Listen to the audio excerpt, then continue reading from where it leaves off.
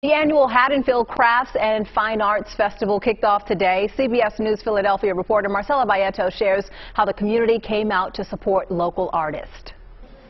Kings Highway was packed with hundreds of people going in and out of tents to check out artistic creations. You get here and it doesn't look as big, but it is a lot bigger than it seems. This year's Haddonfield Crafts and Fine Arts Festival showcased work from over 200 artists like Trisha Chacon with Studio Tavik. To have people just pass by, oh wow, I love your work. I mean, it just feels so good to be able to bring that kind of joy into someone's life.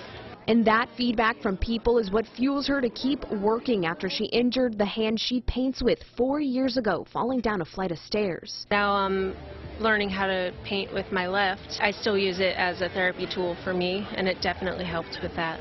She's also had to switch from larger city landscapes to more abstract color field work. It's forcing me to do that kind of work. I used to do a lot of detail, very fine detail, but I don't have the range of motion in my wrist right now. Her new art caught the eye of Brian Goldberg, who picked up a framed colorful piece. It's a relaxation and it kind of captures a bit of the world. And even with the heat and this bit of rain, it didn't stop families from enjoying what the festival had to offer.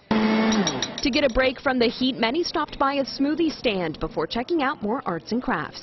The artwork is just stunning. I really love just supporting local artists whenever I can. We have something to offer for everyone. A festival allowing artists like Chacon to share their true colors with others. In Haddonfield, Marcella Baietto, CBS News, Philadelphia. And the festival continues tomorrow in Haddonfield, but the schedule has changed a bit because of possible storms. The hours are now 9 a.m. to 1 p.m.